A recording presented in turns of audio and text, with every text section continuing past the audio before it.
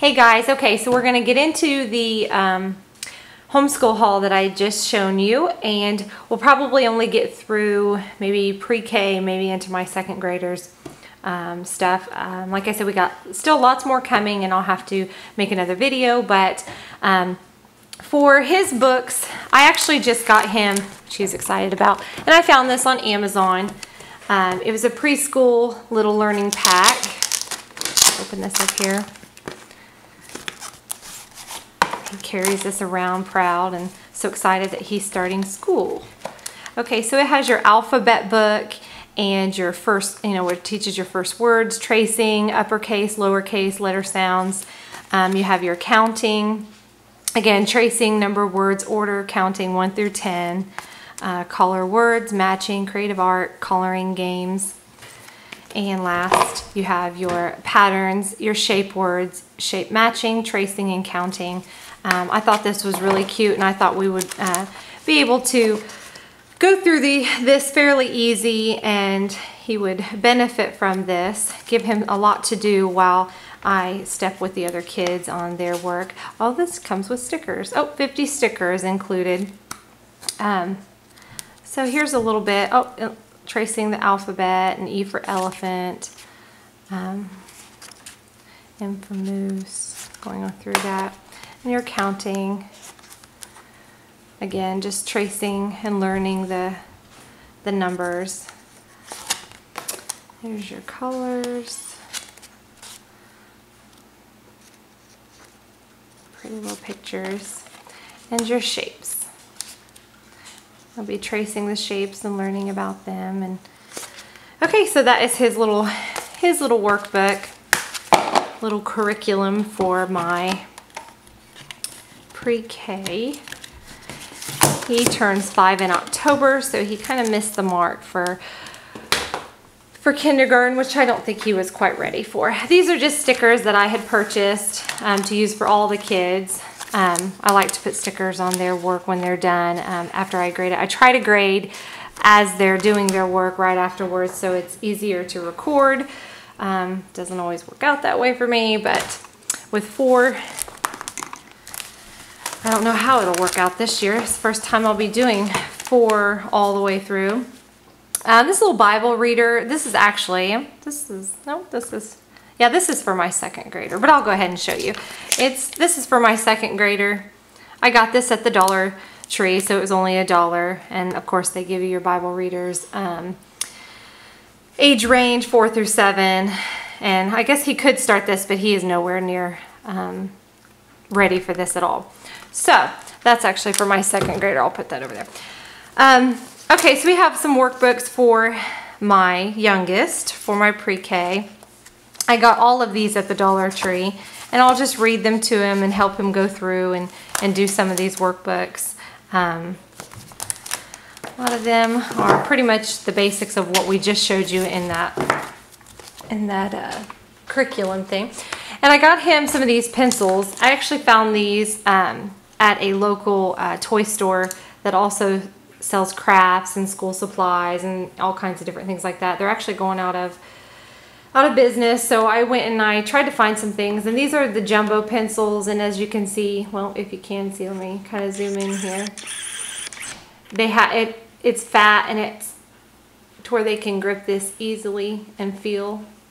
So that's what that is. I got 2 of those for him. He probably won't use them all the way through. Of course, I got Play-Doh. What pre-K kid doesn't have Play-Doh? So we got Play-Doh for him, and of course we're gonna have to get more than just this, but this is just your basic colors, your red, yellow, blue, green, and white. We got this from Walmart. I want to maybe reach and say it was maybe about $5, a little bit cheaper than actually the brand Play-Doh. So this is Crazy Art Softy Dough.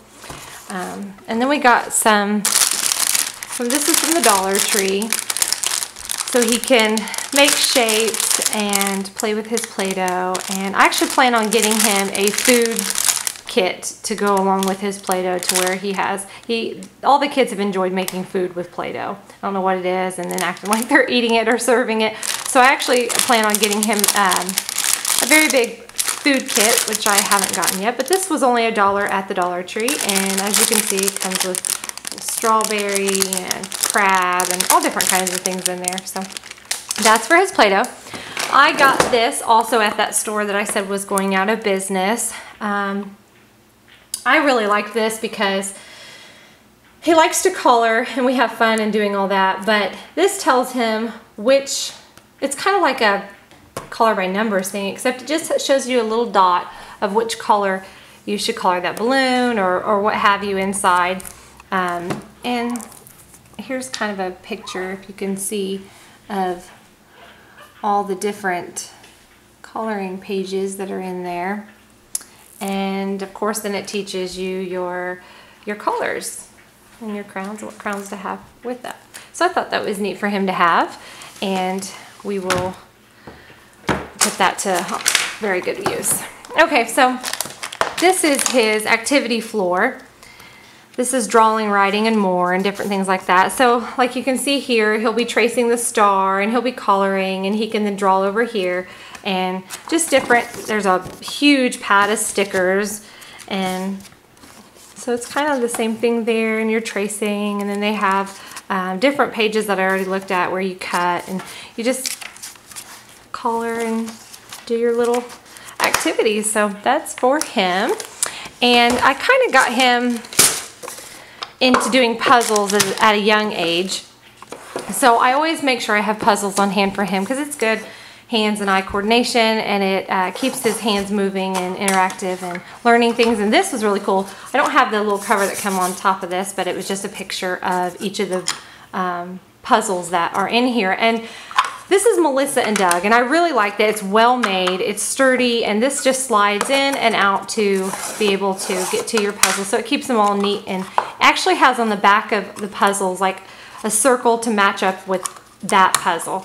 And on the back of this is a square and a triangle and a diamond, so you can put them back and have them nice and neat and organized. But it makes beautiful, these are dinosaurs, so it makes beautiful dinosaur pictures, and he loves this. He does it all the time. He did it a lot last year when I was homeschooling the other three, and he's really good at puzzles, and so we try to cater to that and keep up that mind thinking. Okay, so this is his matching game. I haven't been able to find a matching game that I really liked, and I used to play a matching game with my older two when they were kids. We played it all the time, and it is really good for them to exercise their brain. And I'm sure most of you know what the matching game is. You lay all the cards out upside down, and you try to flip them over to find a match, and just memorization, and good fun game to play with the little ones. Even my older two actually still play it with the little ones and enjoy that. So I got this from Walmart as well. I believe around $5 or so. So that was for him.